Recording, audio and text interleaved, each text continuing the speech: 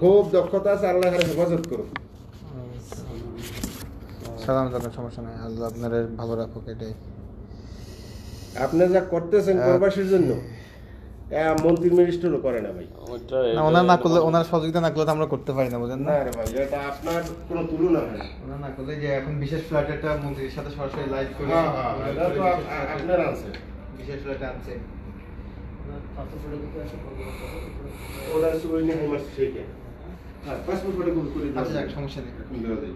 আসসালামু আলাইকুম রাহমাতুল্লাহি ওয়া বারাকাতুহু। যারা যুক্ত হচ্ছেন এই মুহূর্তে, আপনাদের সবার পছন্দের এবং প্রিয় পেজ আমরা সৌদি আরব প্রবাসী বাংলাদেশে, এই পেজ সৌদি আরবের সব থেকে বড় পেজ, বড় আপনাদের আস্থার যে জায়গাটি, এই জায়গা থেকে আমরা প্রতিদিন চেষ্টা করি অসুস্থ প্রবাসী, অসহায় প্রবাসী যারা আছে তাদেরকে আপনাদের সম্মুখে নিয়ে আসার জন্য। আমি আব্দুল হালিম নিহন। আশা করি সবাই ভালো আছেন এবং সুস্থ আছেন।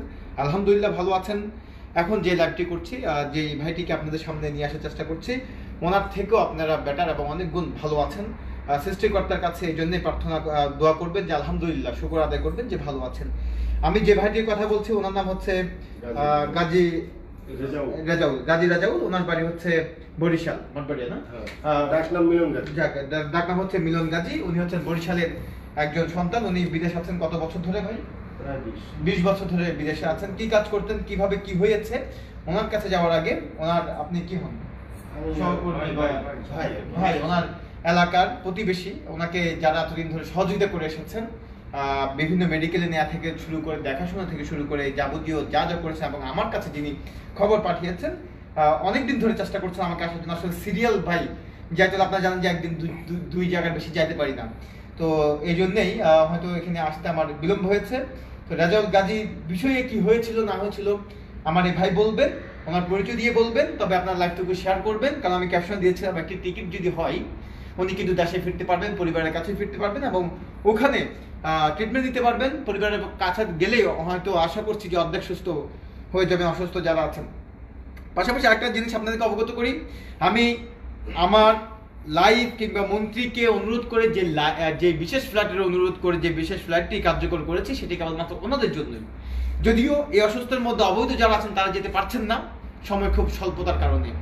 সেই স্বল্পতার কারণে অন্তত যে সিটগুলো দেওয়া হচ্ছে, সেখানে আমি কমপক্ষে রিয়াদ থেকে 50টা সিটের দাবি করেছিলাম, যে 50টা সিটের মধ্যে আমার রিয়াদে অসুস্থ প্রবাসী যারা আছেন, যাদের ইকামা আছে, মেয়াদ আছে, সবকিছু ওকে, ছুটি লাগাতে পারবেন, তারা যেন যেতে পারে। অন্তত আমি মাননীয় রাষ্ট্রদূত গোলাম মসিদ স্যারের সাথে আমি এটাও আলোচনা করেছি এবং আমার দূতাবাসকে আমি এটাও অনুরোধ করেছি, আমাকে 50টা সিট যেন দেওয়া হয় কেবলমাত্র আমার এই লোকগুলোর জন্য, যে লোকগুলোকে আমি দেশে পারবো না হলে এই বিশেষ ফ্ল্যাটের কোনো দাম থাকবে না এবং এই বিশেষ ফ্ল্যাটের কোনো মূল্য থাকবে না যদি এই লোকগুলো যদি দেশে যেতে না পারে। কারণ এই লোকগুলো এক এক জায়গায় 3 মাস 4 মাস ধরে বিছানায় পড়ে থেকে তারা মানবতার জীবনযাপন করছে, অসহায় অবস্থায় পড়ে আছেন। ক্যামেরাতে আছেন রাজুর কাছে পরে যাচ্ছে, আমি যাচ্ছি ভাইয়ের কাছে। ভাইয়ের নাম বলে আপনি বলবেন যে কি হয়েছিল আমার এই ভাইটির। আসসালামু আলাইকুম, আমার ডাক নাম টুকু ফরাজি, আমি হানিফ বসির আকামায়। আমার এই ফ্রেন্ড একসাথেই চলাফেরা করছি দীর্ঘদিন ধরে, তা 5 মাস ধরে অসুস্থ। সমিসি হসপিটালে এডমিট করেছি, ওখানে 20 দিন ট্রিটমেন্ট হয়েছে। ধরা পড়েছে 7টা টিউমার, আর ওটা হলো গিয়া টিবি রোগ ধরা পড়েছে। একটা টিউমার পাইকে গেছিল, এখানে অপারেশন হয়েছে। এরপরে করোনা রোগীর কারণে ওই হসপিটালে রাখে নাই, তার রিলিজ দিতেছে, কোনো ঔষধ নাই কিছু। আমি এখানে একটা কথা বলি, হ্যাঁ আপনারা ভালো করে জানেন যে আপনারা অনেকে অভিযোগ করেন যে করোনা রোগী কেন নেওয়া হচ্ছে না বা কেন দিচ্ছে না। করোনার জন্য যারা যাচ্ছে তাদেরকে কিন্তু প্রাথমিক চেক আপ করে বলে যে বাসায় চিকিৎসা নেওয়ার জন্য, নাম্বার 1। নাম্বার 2, আপনারা জানেন যে আমি বেশ কয়েকদিন সমস্যা হাসপাতালে ভিজিট করেছি, ওখানে গিয়েছিলাম, ওখানে ফিমেল সেকশন যেটা, সেখানে পর্যন্ত পুরুষ করোনা রোগী, এবং প্রত্যেকটা বেডে 80% করোনা রোগী হচ্ছে বাংলাদেশি, 80%। এবং সমস্যা হাসপাতাল বলেন, বিভিন্ন হাসপাতাল পুরা ফুল, এবং প্রত্যেকটা হাসপাতালে আমি যে তথ্যটুকু পেয়েছি 80%-এর উপর আছে বাংলাদেশি শুধু। এখন কথা হচ্ছে এইসব মেডিকেলগুলোতে যে অন্যান্য পেশেন্টগুলো ছিল তাদেরকে রিলিজ করে দিচ্ছে, তাদেরকে কোনো রকম চিকিৎসা দিয়ে ছেড়ে দিচ্ছে, এমনটি ওনারও হয়েছে এবং আমার কয়েকজন রোগীরও হয়েছে। আর যাদেরকে অপারেশন করা দরকার তাদেরকে ইমার্জেন্সি অপারেশন করে ফেলছেন, তারপরেও করোনার বর্তমান পরিস্থিতিতে তারা সার্ভিসটুকু দেওয়ার চেষ্টা করছেন। জি, তারপরে করোনা রোগীর কারণে একে রিলিজ দিয়ে দিয়েছে। এখন এর শরীরে রক্তের শূন্যতা, 6 ভাগ রক্ত ওখান থেকে বসে। এরপরে রক্ত যদি কমে যায় তাহলে ওর হাত পা ফুলে যায়। এখন বর্তমানে এই যে এই পা ফুলা, এই ফলে এরপরে এর শরীরে কোনোই নাই। আর আমি কিছুদিন আগে এইখানে একটা হসপিটাল আছে, ওখানে নিয়ে মোটামুটি স্যালাইন এবং ইনজেকশন দিছি, মোটামুটি সুস্থ। কিন্তু ওই যে পাওয়া যে ফোলাটা, এটা হলো শুধু ওই রক্তের কারণে। এখন আমি নিহনবার মাধ্যমে অনুরোধ করতেছি আমার এই ভাইটির জন্য একটা টিকিটের ব্যবস্থা। ব্যাস নিহন ভাই চেষ্টা করলে ইনশাল্লাহ আমি এই লোকটাকে তার বাচ্চা কাচ্চা, তার ওয়াইফ, মা বাবার কাছে আমি ফেরত দিতে পারি। এটাই অসংখ্য ধন্যবাদ। আপনারা সবাই ওনার জন্য অনেক করেছেন, অনেক কষ্ট করেছেন। প্রবাসের মাটিতে কে কার জন্য কত করে এবং কয়দিন করতে পারবে, সবার লাইফ আছে, সবার ব্যস্ততা আছে, সবার কাজ আছে। এই যে 5টা মাস ওনারা যে লোকটাকে দেখেছেন, মেডিকেল নিয়ে গেছেন, সেটা একটু অনেক অনেক অনেক একটা প্রবাসীর জন্য এটা আমার কাছে ভালো লেগেছে। আমি চাই যে অন্তত আপনারা জানি অনেক ধরনের সেবা করছেন, তো লাস্ট যে প্রসেসিংটা সেটা হচ্ছে অবশ্যই আমাদেরকে দেশে পাঠাতে হবে। দেশে পাঠানোর জন্য যাবতীয় যা যা দরকার, একটা টিকিটের প্রয়োজন আপাতত। এই একটা টিকিট অবশ্যই আমরা রিয়াদ দূতাবাসের মাধ্যমে অনুরোধ জানাবো যেন একটা টিকিট, ওনার জন্য টিকিটের টাকা যেটা সেটাও ব্যবস্থা আপনারা যদি কেউ সহযোগিতা করতে চান অবশ্যই আমাদেরকে জানাবেন। পাশাপাশি রিয়াদ দূতাবাসের কাছ থেকে আমি ওনারটা আজকে রেজিস্ট্রেশন করব। আশা করছি ইনশাল্লাহ আমার 50টার সিট যে আমি চাচ্ছি 50টা সিটের মধ্যে উনিও একজন হবেন।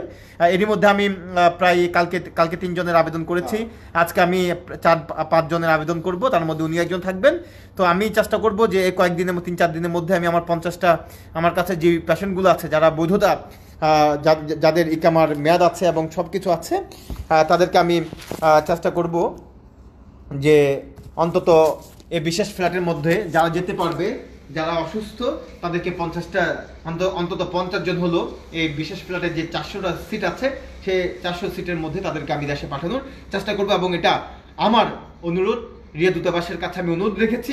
অবশ্যই আশা করছি তারা আমাকে 50টা সিট দিবেন। সেটা আমার জন্য না, কোনো ব্যবসায়ীর জন্য না, কোনো সফল কারোর জন্য না, সচ্ছল কারোর জন্য না, শুধু কেবলমাত্র ফ্যামিলি ভিজিটে যারা খুবই আটকা পড়ে আছেন তাদের জন্য, আর অসুস্থ যারা আছেন তাদের জন্য আমার 50টা সিট অবশ্যই প্রয়োজন। এবং সেটি আমি ইনশাল্লাহ নিব, কারণ এই বিশেষ ফ্ল্যাটের জন্য আপনারা জানেন যে কত কষ্ট করেছি, মন্ত্রীর সাথে কথা বলেছি, লাইভ করেছি, লিখেছি, অনেক কষ্ট করে আজকে আমরা এই বিশেষ ফ্ল্যাটটুকু পেয়েছি। এবং আমরা চাই এই বিশেষ ফ্ল্যাটের মধ্যে এই অসহায় যারা আছেন, অসুস্থ হয়ে যারা পড়ে আছেন, তারা উঠে আসুক এবং তারা দেশে যাক, সেটাই প্রত্যাশা করছি। ওনার ছুটিও লেগেছে, সবকিছু হয়ে গেছে, শুধু একটা টিকিটের প্রয়োজন। এবং উনি ওনার সাথে আর কাউকে লাগবে না, উনি নিজে যেতে পারবে যদি একটি ইয়ার ব্যবস্থা হয়, সমস্যা নেই। আশা করছি দেশে গিয়ে চিকিৎসা নিয়ে উনি সুস্থ হবেন এবং ভালো হবেন। যারা এই পর্যন্ত লাইভটুকু দেখেছেন আপনাদের সবাইকে অসংখ্য ধন্যবাদ, লাইভটুকু শেয়ার করার জন্য ধন্যবাদ। সবাই ভালো থাকুন, সুস্থ থাকুন। আমি আবারও বলছি, যদি ইমার্জেন্সি কোনো কেস থাকে তাকে দেশে যেতেই হবে। অসুস্থ যদি কেউ থাকে, তার যদি ইকামা ঠিক থাকে, তার কফিল যদি তাকে ছুটি লাগিয়ে দিবে বলে, তাহলে আমরা তার জন্য অবশ্যই এভাবে টিকিটের ব্যবস্থা করতে পারবো বলে আশাবাদ প্রকাশ করছি। সবাই ভালো থাকবেন, সুস্থ থাকবেন। ধন্যবাদ সবাইকে। আসসালামু আলাইকুম রহমতুল্লাহি ওয়া বারাকাতুহু।